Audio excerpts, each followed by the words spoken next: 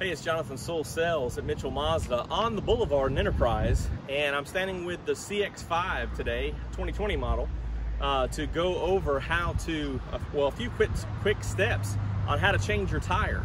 So with the holiday weekend here, I know there's going to be a lot of coming and going and out and about, and if you find yourself in that sticky situation with tire troubles, I want to point out a few things so that you can get back on the road in a hurry. So the first tip, of course, if your vehicle is still under the 3-year, 36,000 mile comprehensive warranty, is to call Mazda Roadside Assistance. And that number is 800-866-1998, which was a very good year. Intergalactic, that's all I gotta say. So again, 800-866-1998. Also, if you have, if you're downloaded or logged in or registered to the My Mazda app, you can just click a couple of buttons and call Roadside Assistance right away. Of course, in the case of emergency, always dial 911. So let's dive into actually changing the tire yourself if you're out of warranty or are in a situation where you can't wait or are no cell service or whatever the situation is. So let's get started. All right, so the first thing you do is open up the back lift gate, and underneath this protective cover here or cargo mat lies all your tools and your spare tire.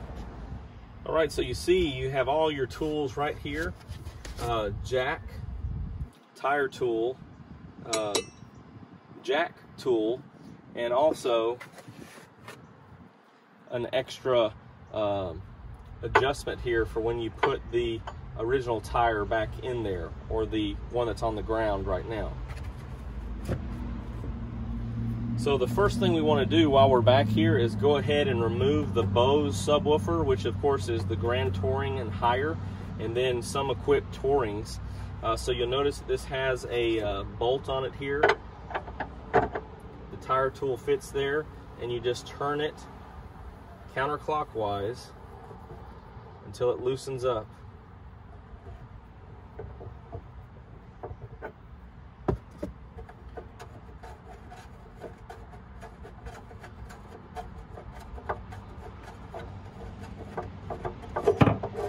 Then you have this, you can set it right over here, and then you just grab this by the handle and remove it, and you can unclip it here also to get it out of the way, but you also have where you can pull this out and just slide it out of the way and remove the spare tire. Now I have folded these rear seats down and put that cover back, but you can fold it as you see and just remove it.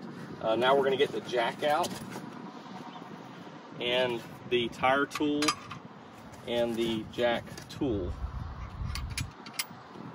Okay, with these tools here, you notice this little ridge right here on the jack. If you'll feel underneath past this cladding here, you can see that brake right there. Past there, you can slide your hand back, and there's a ridge where that sheet metal comes together. And what you want to do is line this up where this thicker side is on that body panel, and the ridge slides right in there. So what that does, actually, I'm sorry, let me twist it around. So this thicker part, the ridge slides in there, and the thicker part will be towards the vehicle. So what that does is when you are opening the jack and things are getting a little unstable, it locks in there so your jack will not slide off of the vehicle. So you want to make sure and line that ridge up as you raise this. So I'm going to slide it under here. I'm going to go ahead and loosen this up a little bit. All right, so I've got the jack positioned where it's met the sheet metal, and before I attach this tire tool to help with lifting the jack, I want to go ahead and break these lugs on the tire we're removing, so that while they're still on the ground, I can get a little bit of friction there, so it'll help me break these and loosen them up.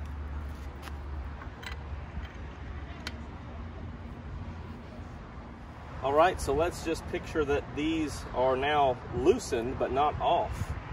And what you can do is slide this in there, and then you can hold one piece and turn it, and you can see that it creates a nice little handle to lift up the vehicle. And you can just double check that the grooves are lined up there, and you can keep turning.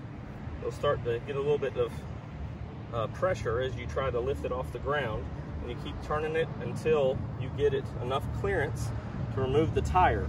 Now, in the event of a tire being slack or blown out or flat, you're gonna have to lift it higher than actually what it is to get the tire off, so that way you can put the temporary on. So let's go get that temporary. Now you can see that this temporary is the full height. So if this was a 17-inch tire here, it'd be the exact height of that 17-inch tire. So still safe to drive on. Of course, low speeds. It does have a high PSI because it's a smaller tire. And then you want to, of course, take all safety precautions in low speeds and short distances. So basically just designed to get to the next location, dealership, tire store, whatever the case may be. So once we have loosened the lug nuts, remove this tire, then everything will match up right, and you'll tighten them up there with your tire tool. In the case of a rear tire issue or flat tire, the same groove will be located, again, not here, but right over here is where you would mount that, and the same groove is right there. So it's the same, line up the same, just that you are doing it in the rear position instead of the front position. Thanks for joining me for this look at how to change a tire. I hope you don't find yourself in need of this video this weekend. However, always in case of emergency, call 911.